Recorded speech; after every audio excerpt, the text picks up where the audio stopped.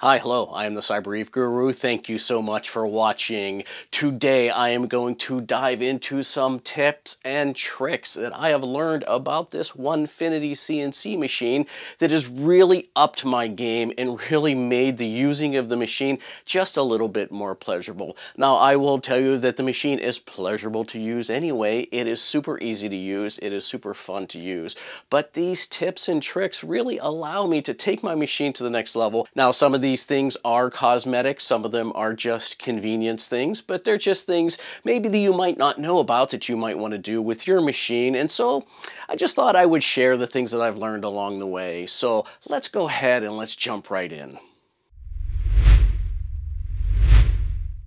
So the first tip that I want to discuss is something that is relatively unique to the Onefinity CNC, and that is the use of this gamepad or game controller to move your machine around.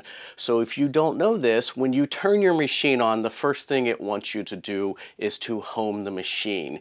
And if your machine is pretty far away from its home location, this could take a fair bit of time. But something that I discovered, once the machine is turned on and the motors are locked in, you can actually use this game controller to move your machine around before it is homed.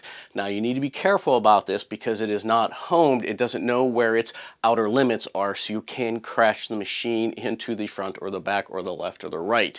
But if your machine is maybe in the middle, like where mine is right now, or maybe all the way at the back, which is where I usually store my machine so that I have access to the wasteboard, then what I end up doing is I turn the machine on, I turn the controller on, and then I move the machine close to the front home position, and then I allow it to home from there. It just speeds things up tremendously whenever I'm getting set up. And so this is something, again, that is relatively unique to the Onefinity because I haven't seen any other machines that have a controller like this, at least in the hobbyist range. So I think it's really cool that you can actually control the machine that way and then just go ahead and initiate the homing function.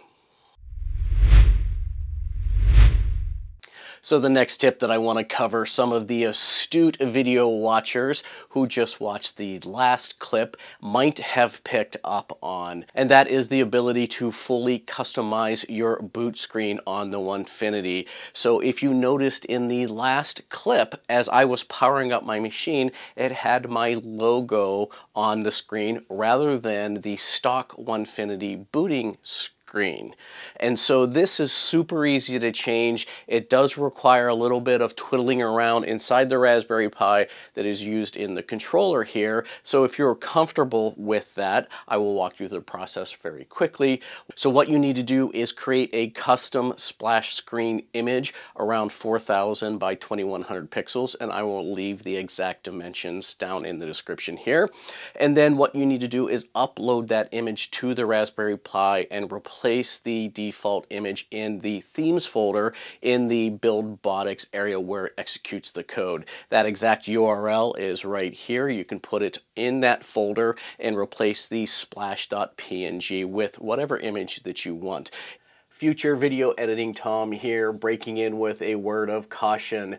Making any of these changes might void your warranty, might brick your controller, and might make your machine unusable. So if you do choose to make some of these changes, please do so with caution and take great care. All right, thanks. Back to the video. It does have to be named splash.png, so what I would recommend you doing is just copying the existing Onefinity image to a new name and then dropping your file into that location, just in case you want to roll back for some reason or another, or if during some sort of software upgrade for the Onefinity that it replaces it, then you will have your file there as well. So the process does require some knowledge of Unix and remoting into your controller. So if you're not comfortable with that, then maybe it's maybe a bridge too far for some folks, but it's a nice little feature that I like on my machine. It just gives me a warm and fuzzy when I power it on. And you know, who doesn't like customizing their things? On to the next tip and trick. And so if you are enjoying this video and you like this, please consider go ahead and smashing that like button right now. I would really appreciate it. So the next tip or trick is these tramming bolts that come with Onefinity. Now this is something that is unique to the Onefinity because of the way the machine is made. I am not aware of any other hobbyist level machines that have something like this.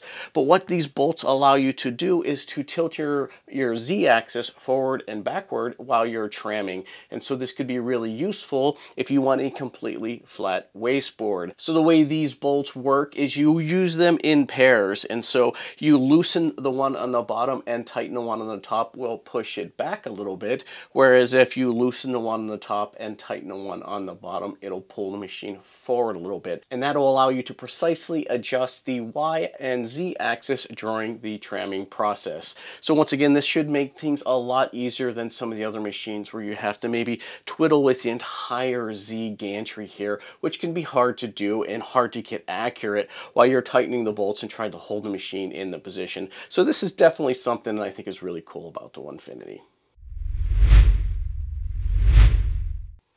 So the next tip that I want to cover is something that is also relatively unique to the Onefinity and the BuildBotics controller, and that is the fact that it has a network interface built into it. It has both wired Ethernet as well as wireless Wi-Fi. And so if you are not using the Wi-Fi or the wired Ethernet components of your controller, I highly recommend it. I recommend using the network interface because it does allow you to remotely control your machine from a computer or even from a phone. And so if you are not near your machine and you want to do some operations for it, or more importantly, if you want to upload your G-code directly from your computer to the machine, if the computer is not close to the machine, and you don't want to have to use a flash card or one of the memory sticks, then you can attach it to your network and you can remote in your machine that way. Also, the previous tip that I mentioned about replacing the splash screen, you do need to have file system access to your Onefinity, and so the easiest way to do that is to do it through the remote network interface. Now, I use this remote interface a lot. Generally speaking, I only jog the machine with the user interface here when I'm zeroing the machine right up next against it. When I am uploading G-code or whenever I'm doing something more intensive like adjusting some of the settings, I will do that remotely using my computer. It just has a bigger screen. It's easier to use with the mouse and the keyboard than with the soft keyboard here on the remote interface. But nevertheless, if you don't have the network connected, it is a completely usable machine. It's not a big deal. It's just a feature that I think is really valuable, and it is actually one of the things that kind of drew me to the Onefinity over some of the other machines that were on the market at the time. The next tip comes in the form of this manual data interface for the Onefinity. Now, this is not unique to the Onefinity per se. Other machines do allow you to manually enter G-code, but what is unique to the Onefinity is having it right here on the screen right next to your machine. So if there's something you need to do with your machine that requires some sort of precise operation that these keypad buttons here don't allow you to do, then you can manually enter G-code here and then get your machine to go to a very precise location. Now, if you're interested in doing this, I did do a full video not only on the manual data interface, but also on how to craft your G-code. So I will link that above and link that below if you are interested in that.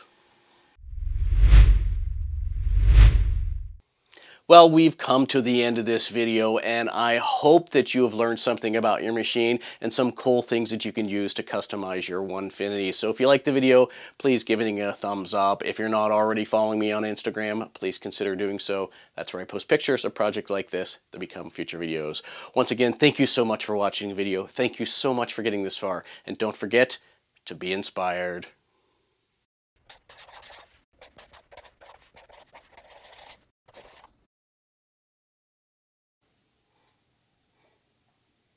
Alright, so on to the next tip. If you are enjoying this video so far, please consider hitting the thumbs up button. Thumbs up button? No.